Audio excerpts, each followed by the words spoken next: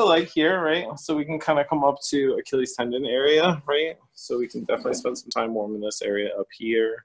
You can use a little bit with the cups, right? If I wanted to. Just fall back.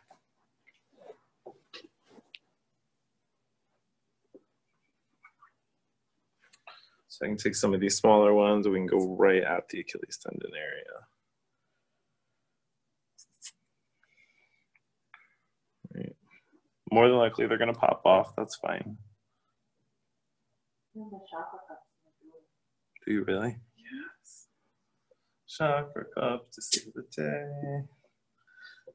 All right. So again, just a little bit to get some blood flow in there. And now we can really just start to work into it. So I'm a big fan of like pin-in stretches.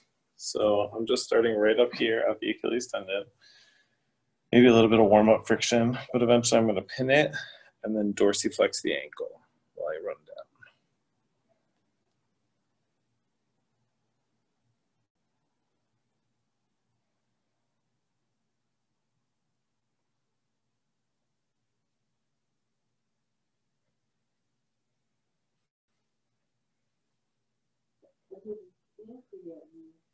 Your Achilles tendon is? Uh-huh. It doesn't hurt enough.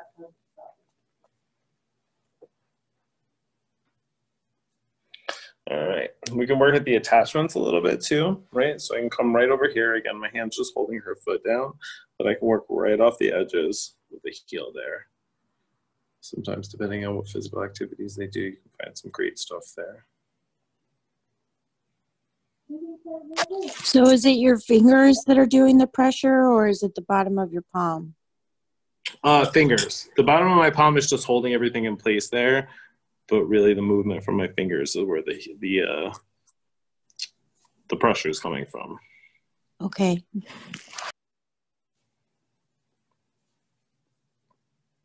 Little circles.